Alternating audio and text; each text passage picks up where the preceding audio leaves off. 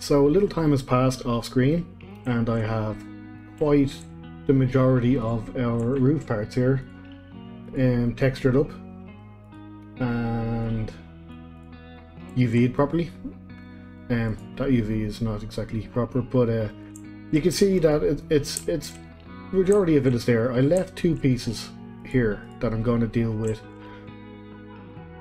To do these, I'm going to be using two paid add-ons, and I just want to stress though, if people aren't into buying these add-ons, so don't feel like you can't get any further. You can do the exact same process on these that we've done up to this point on the other roof segments. The whole point of me showing this, or these add-ons and how they work, is because I personally use them, and I personally recommend them as well, because what took us hours to do this will take us minutes with this. Just like the add-ons really speed up the way we work. They almost automate the process of cutting the UVs and getting them sized into your tile, and then getting them fitting everything. Like rotation is a press of a button, scale is the press of a button, everything is, there's no more farting about with turning your constraint on and off and getting lost in the window and things not working properly. And Blender's legacy UVs, they just really need a kick in the ass, and if buying these add-ons makes it a little easier, I'm well for it, but in fact it actually makes it kind of fun. So it turns the worst part of this particular pipeline from being a torturous labor drag to actually you have quite a lot of fun experimenting with these add-ons and the kind of availability that your textures will have using these add-ons. I think you'll see for yourself. But I kept these objects here undone because I wanted to show how those add-ons work, and for the people who do buy them, I'll get you up to speed on what you need to do to kind of get this workflow working better for you. With that, then we're kind of done with the roofs for now. I will be adding more, but I think because I'm trying to shorten the length of these videos, I think maybe 20 minutes is a little much.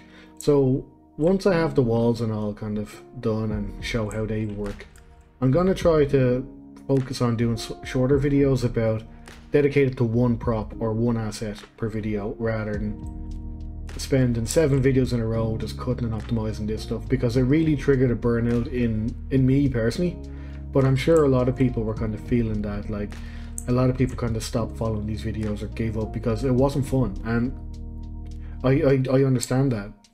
This part of the process isn't fun. It's a chore. I do it every day, and sometimes I want to pull my hair out. It really does kind of burn people out. So if we can make this process even a little more fun, I'm game for it. So I think the way to go about that would be shorter videos and more focus on one object rather than just having this vast ocean of crap that we have to do for the next 10 videos. That's not enticing anybody to kind of open Blender, I think. So I kind of went the wrong way about that. I kind of feel now 20 videos into the series, but you know, maybe from this point on I kind of learned from that, and we can make it a little bit fun again. So hopefully you didn't lose hope on this. On that note as well, I have prepared a little wall segment here just to show what we're going to be making. So this is going to be the focus of the next couple of videos. We're going to cut up all our walls, and we're going to add these extra little details in there. This is kind of where it gets much more fun. You can see the diversity in the way we're using different kind of bricks for the wall. You know, kind of bordering it with they're different textures. And now that I have if I go to my image editor here, I've started on this extra texture atlas. Now there's going to be a couple of these, I know I keep saying that, but I'm going to try get a lot more different types of material that we could use to kind of bring a little more visual appeal into design. But this is going to be the next couple of videos. We're going to get all these walls done, and we're going to play with different types of bricks that we can actually make like borders around windows, or you know, just have a lot of fun with it, I guess. Again, it's all completely tileable the way it's set. Well, stone is. These guys are just kind of put on there for the sake. I didn't put a lot of work into them, into these. So you can probably see that they don't tile very well here. But when I'm going through this in the video, I'll go through it properly. And you will have a much better understanding about what you need to do here. This is all done using tools that we have used before, like the shear tool, just to get that corner. But a lot of it is actually easy now, because we have these objects on our roof segments here. We can actually just copy them and reuse things that we've already spent our time working on, you know. But yeah, this is going to be fun. This is going to be a lot less of a drag like the roofs were. After, when you're doing the same thing for 10 videos, I think it just kind of feels that way. It kind of feels like it's never ending. But no, it is ending, and it's going to be better. Promises.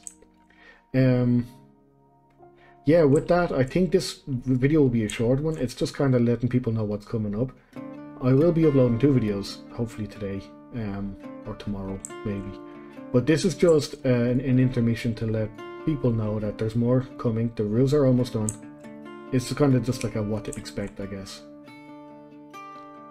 So, yeah, well, actually we're going to spend a bit of time making little props like fuse boxes and stuff for these things that we can use as well. You know, maybe solar panels on the roof or something. I want to make some edging that covers that. That sharp edge looks bloody awful. And maybe we'll look up some reference and see what else comes to mind. But we're going to make this a lot more interesting. So yeah, I hope people are still with me and it's still fun. And we'll get into the actual fun stuff now.